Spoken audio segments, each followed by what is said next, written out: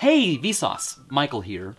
This point of light in the sky is Earth, as seen from the surface of Mars. And this is Earth as seen from Saturn. Here's an image taken only 45,000 kilometers away, the famous blue marble. But what does Earth really look like? Well, it depends on how you define look. The word look comes from the old Breton word lagud, meaning eye, the human eye. And that's part of the problem. Images like this are based on light humans can see, but we don't see everything.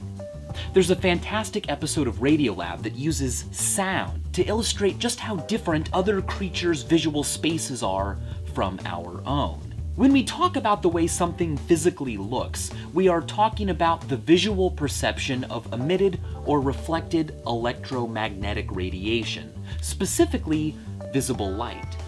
Light we perceive as red has a longer wavelength than blue or violet. But what if I crank the wavelength even shorter? Does it stop being light?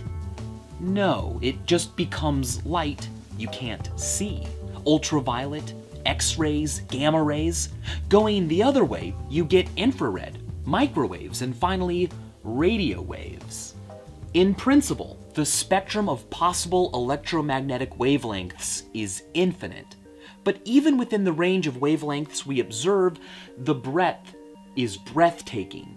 If the entire practical spectrum of wavelengths was laid out linearly from New York to Los Angeles, the visual portion we see would only be the size of 100 nanometers, small enough to slip through a surgical mask. Point is, when it comes to what there is to see, our eyes miss out on a lot. For instance, take a look at a remote control. Many of these things communicate with light of wavelengths we can't see, but mobile phone cameras can. Try this at home. Push a button on a remote control and you won't see much, but use a mobile phone camera to detect wavelengths you can't see and have them rendered visible. There's a whole lot going on we miss out on. Our night sky is full of frequencies we can't see with our eyes alone, but Chromoscope.net allows you to extend your vision. This is the Milky Way as we see it, the visible light it gives off, but slide to see how it would look if our eyes sensed other frequencies. Of course, we are having to represent these other frequencies with visible colors, because even electromagnetic pretend time is bounded by our puny limits. As for Earth, if we only saw infrared frequencies, it might look something like this in our minds. Ultraviolet and extreme ultraviolet vision would return unrecognizable spheres.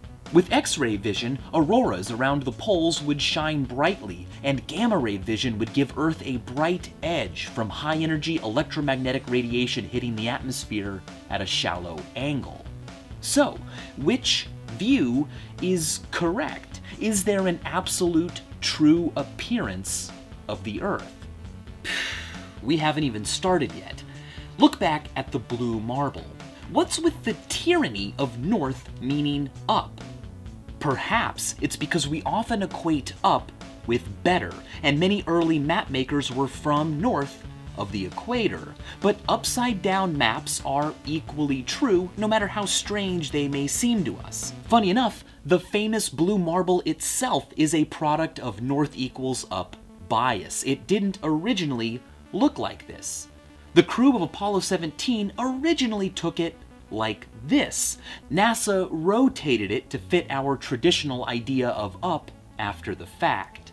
Here's a visual of Earth that comes from the US Naval Observatory's live animation of our planet. You can see exactly what parts are in its shadow at this very moment. Other shadows fall on Earth as well, like the moon's shadow. Last week, Bad Astronomer shared this image. The dark smudge on the left is actually the moon's shadow during a solar eclipse as seen from above Earth. There's another problem with the blue marble. It's flat, and the Earth is three-dimensional. A globe is the best way to represent the Earth, but globes are difficult to carry around, and even when displayed in 2 dimensions, well, you just can't see everything at once. A flat map of the Earth is really convenient, but it requires projecting a globe onto something flat, and a sphere's surface cannot be represented on a plane without distortion. The West Wing famously pointed out the limitations of flat maps. There is no such thing as a perfect flat map of the entire world. Some maps are useful for some things and other maps for other things, but it is really fun to pick on the Mercator projection, mainly because it's so popular, and is even used by Google Maps, mainly because it's so easy to zoom in on. It preserves shape decently well, but suffers when it comes to area.